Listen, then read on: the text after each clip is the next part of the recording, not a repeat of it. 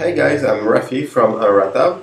Un Ratab in French means that you cannot miss it, and it's a blog about giving all the tips that prevent you from missing your recipe.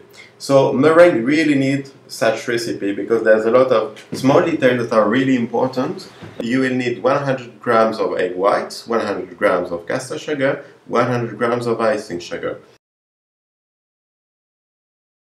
You can add any color or essence you want, and you will need a piping bag.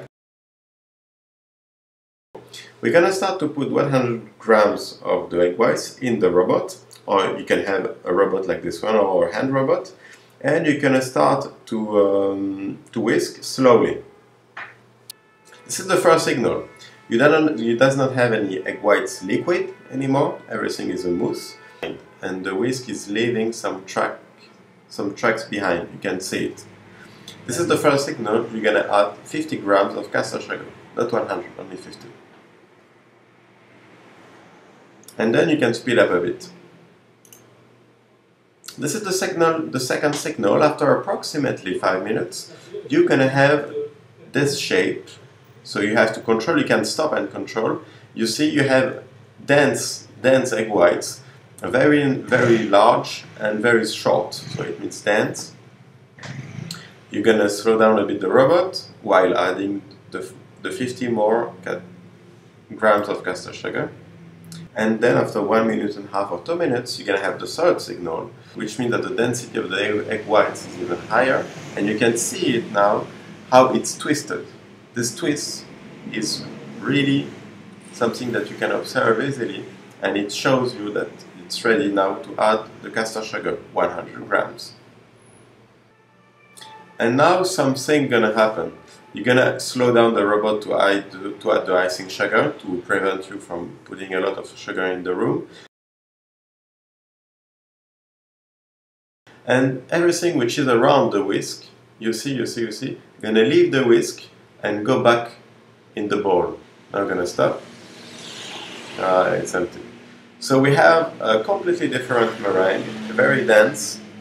And once you are at this stage, you're going to add 3 or 4 more minutes of whisking. Don't worry about whisking too much, it doesn't break anything. Just to be sure that all sugar is dissolved.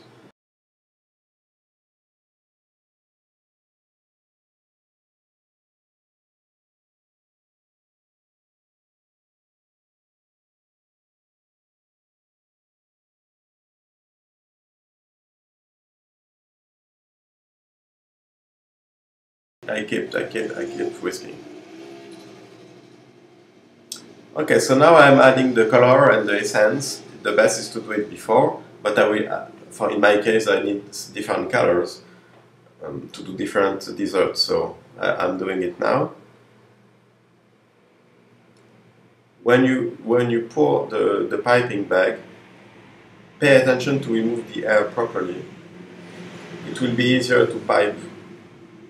When you have some air stuck inside, when you're piping, the air will go out and explode a bit. So it's gonna break a bit the shape that you are doing. Small tips, not crucial, but just small tips.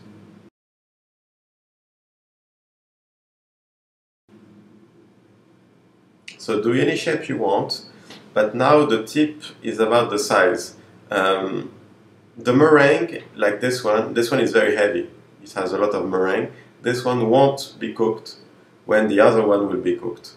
So keep on the same track, the same size. Not the same shapes, but the same size. Now about cooking. It's 1 hour 90 degrees and 1 hour 85 degrees for the small one. For the big one, it's 1 hour and a half for 90 degrees and then 80 degrees. You can open the oven anytime to control if it's cooked or not. How are you gonna know it's cooked? You take one, you break it. If it's completely cooked, it's very hard inside. So now I'm gonna break one for you to show you. So the color is still a very nice purple, very shiny. You can see the light on it, and you can hear this. Elle va vraiment se casser, tu vois, c'est dur à l'intérieur là. So this is it. Now it's time to try yourself.